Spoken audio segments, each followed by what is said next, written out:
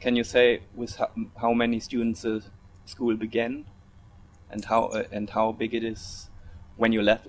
Big it was when you left? When I left, there were, I think, around 150 students, and that was all age ranges. I don't know how small it was when I was a young child. Is there just anything that you don't like at school, at your school? Anything that you would change? If we want to change something, we can. Change it. That's the thing. No. Okay, but maybe There are some things that you can't change because they have to be that way, and you just don't like them, like cleaning or serving on the judicial committee. Then education happens. And I was doing that in the field, so every time I would watch it and think of him. Possible, and they can undoubtedly help people because the children very quickly learn to navigate the web and find things which interest them. And when you've got interest, then you have education. I took the experiment to South Africa. This is a 15-year-old boy. This is my chin. I play games like animals, and I listen to music. And Now CNN's Sanjay Gupta on assignment for 60 Minutes. Take a moment and remember your favorite teacher. Now imagine that teacher could reach not 30 kids in a classroom, but millions of students all over the world. That's exactly what Sal Khan is doing on his website, Khan Academy. With digital lessons and simple exercises, he's determined to transform how we learn at every level. One of his most famous pupils, Bill Gates, says Khan, this teacher to the world, is giving us all a glimpse of the future of education. 2 hours and work really hard on a text. Seminars begin by the tutor simply asking a question. We're looking at the most fundamental questions you can ask. What can we really know? What is virtue?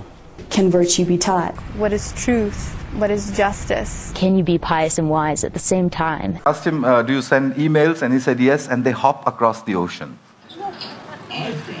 This is in Cambodia, rural Cambodia. A fairly silly arithmetic game, which no child would play inside the classroom or at home. They would, throw it back at you. They'd say, this is very boring. If you leave it on the pavement, and if all the adults go away, then they will show off with each other about what they can do. What does it mean to be a human being? There's something really wonderful about the fact that students do all this preparation in the privacy of their own rooms and then come together with this group of people and think through the problem again and see it from new angles and have their own understanding questioned. A good seminar is one that when you leave, you're not the same person anymore. Something has changed and you can't go back thinking the same way you used to. As Aristotle says, there's pleasure in being at work and using all your resources and being human. And I feel like we really work on being human here. And it is the most satisfying, alive feeling. Or the laws in general. It sucks to have to keep up. We have 150 laws. It sucks to have to keep up with every single one and do everything right and always, But I accept it as something that allows me to have freedom and to have a school where I'm happy and to have my friends feel comfortable and everybody be respected. And at worst, it's a lesser evil. Can't express how much it was a gift to flying St. John's. I haven't made a lot of decisions in my life so far, but this was the best decision. Let's begin. This is my question. Do you think that Socrates has fallen in love with me? Which is what these children are doing. They're trying to multiply, I think. And all over India, at the end of about 2 years, children were beginning to Google their homework. As a result, the teachers reported tremendous improvements in their English. The story will continue in a moment.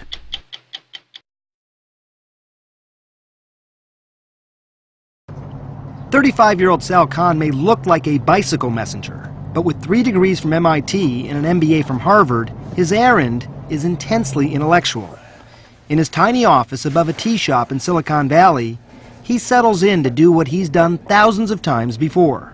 We've talked a lot now about the demand curve and consumer surplus. Now let's think about the supply curve. He's recording a 10-minute economics lesson.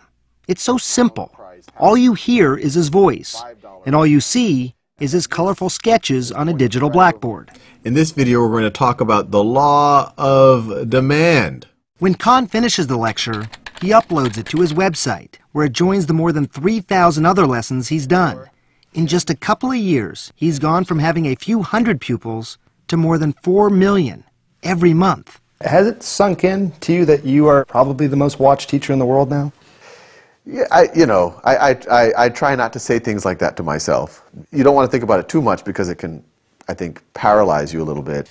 So if we get rid of the percent sign, we move the decimal over. He's amassed a library of math lectures. 12 plus 4 is 16. Starting with basic addition and building all the way through advanced calculus. We're taking the limit as delta x approaches 0. It's the exact same thing. But he's not just a math whiz.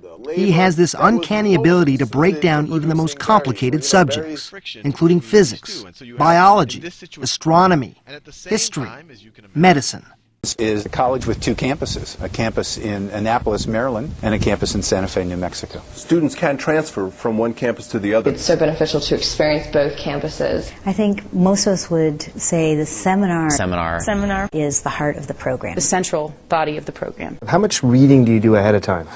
It depends what I'm doing. If I'm doing something that I haven't visited for a long time, since high school, I'll go buy 5 textbooks in it, and I'll try to read every textbook. I'll read whatever I can find on the internet. Let's talk about one of the most important biological processes. Sal Khan has tackled so many subjects that if you watched just one of his lectures a day, it would take over 8 years to... Rapid improvement in all sorts of things. They said they've become really deep thinkers and so on and so forth. And indeed they had. It becomes sort of an event. It happens twice a week. We read really intensely all afternoon and have a little dinner and maybe just start to discuss it. At 10 to 8, the bell rings and everyone floods into seminar, and there's just something so exciting about that coming together. People stopping and walking from all over campus, from the athletic field, from the dining room, from the dorms, all coming to the same place to pursue the same activity for the same goal. There's a different kind of learning that can happen there. And then sit down for 2. I mean, if there's stuff on Google, why would you need to stuff it into your head? Steering for me, I'm the only one. So, of course, if you are lucky, have great parents to support you, great friends to support you, a great unschooling community to support you. But really, ultimately, as an unschooler, I am in charge of my education. Another very real concern is feeling out of place in the rest of the world, and this might not sound like a huge thing, but for me, it is. Sometimes, and it's not entirely because of unschooling, but sometimes I just feel like an alien. So at the end of the next 4 years, I decided that groups of children can navigate the internet to achieve educational objectives on their own. At that time, a large amount of money had come into Newcastle University. I just feel completely out of place and out of touch. I feel disconnected with the outside world, and sometimes that's an amazing thing because I'm not always the biggest fan of the outside world, but sometimes that can be really isolating and lonely. Number 3, feeling less knowledgeable than peers. This one kind of does connect to the other two, when sometimes my school friends get together and they talk about a lot of trivial school facts about like what the capital of... Cover it all. Huge time scales. Magnetic north is kind of the geographic location. And then let's say that this is the point x is equal to basic introduction. Light. If this does not blow your mind, you have no emotion. Did you ever think about putting yourself visually in the video? Look, if there's a human face there, especially a funny-looking human face, then it's actually hard to focus on the math. 4,000 is 2,000 times 3 is 6,000. I don't have to shave, I don't have to comb my hair. I just press record, make a video, there might be spinach in my teeth, who cares? The format is so simple. Why does it appeal to so many people? I've gotten a lot of feedback. It really does feel like I'm sitting next to the person and we're looking at the paper together. And let me get my trusty calculator out. I'm 95% of the time working through that problem real time. To improve schooling in India. So Newcastle gave me a call. I said, I'll do it from Delhi. They said, there's no way you're going to handle £1 million worth of university money sitting in Delhi. So in 2006, I bought myself a heavy overcoat and moved to Newcastle. Or I'm thinking it through myself if I'm explaining something. And to see that it is actually sometimes a messy process, that it isn't always this clean process where you just know the answer. I think that's what people like, the kind of humanity there. It all started in 2004, when Sal Khan was working as a hedge fund analyst in Boston, and his cousin Nadia, a 7th grader in New Orleans, was struggling with algebra. You know that you may not like this law, but you know that without it, it will be even worse. So there isn't anything that we don't like and can't accept and can't change. It's either you can change something or you can accept it. There aren't any unacceptable, crazy, bad things going on. He agreed to tutor her remotely and wound up posting lessons on YouTube. They helped Nadia, but then an odd thing happened. Total strangers started using them too. I started getting feedback like, I wanted to test the limits of this system. The first experiment I did out of Newcastle was actually done in India, and I set myself an impossible target. Can Tamil-speaking 12-year-old children in a South Indian village teach themselves biotechnology in English on their own? And I thought, I'll test them, they'll get a 0, I'll give them material, I'll come back and test them, they'll get another 0, I'll go back and say, my child has dyslexia and this is the only thing that's getting into him. I got letters from people saying, we're praying for you and your family. That's pretty heady stuff. People don't say that type of stuff to a hedge fund analyst normally. So in 2009, Khan quit his job and, working from a desk set up in his closet, devoted himself full-time to Khan Academy. It's a non-profit with a simple but audacious mission: to provide a free world-class education for anyone, anywhere. If that goal sounds far-fetched for a guy working in his closet, consider what happened next. There's a website that...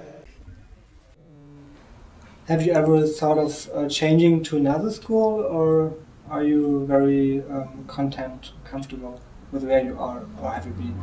I know that I should have lightly thought about it, maybe because of more people, but I know that I'm really glad that I stayed at my school because I'm completely different than most other people and I know what my interests are. So. Venezuela is, and I just feel so ignorant. And that can be a really terrible feeling. Number 4 is feeling pressure to explain details about your personal life to complete strangers. Oftentimes, complete strangers feel that somehow you owe them an explanation of why you chose to unschool or what unschooling is like. This isn't something I usually mind because I really like advocating for unschooling, but it sometimes can be really wearing. Number 5 is finding friends / needing a community.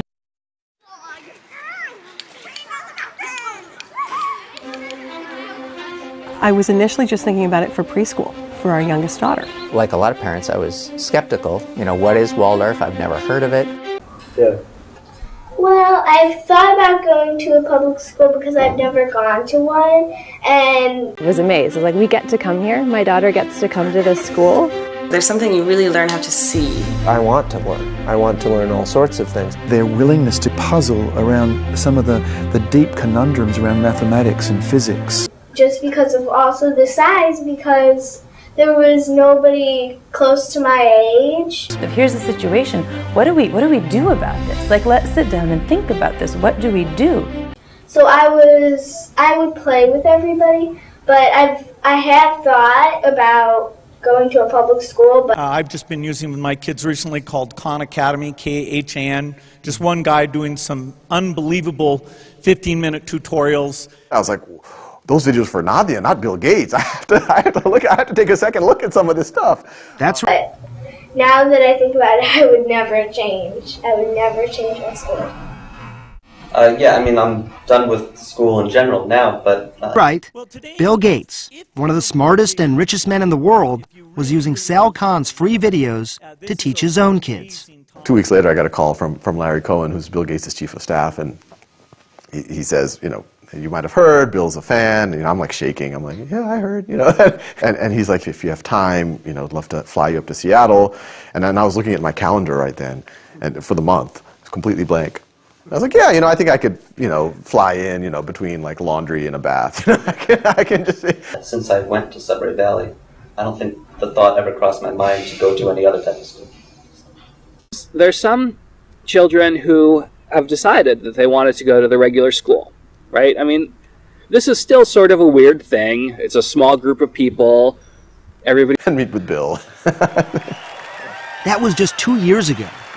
Today, with the help of more than $15 million in funding, much of it from the Gates Foundation and Google, Khan has been able to hire, with competitive salaries, some of the most talented engineers and designers in the country.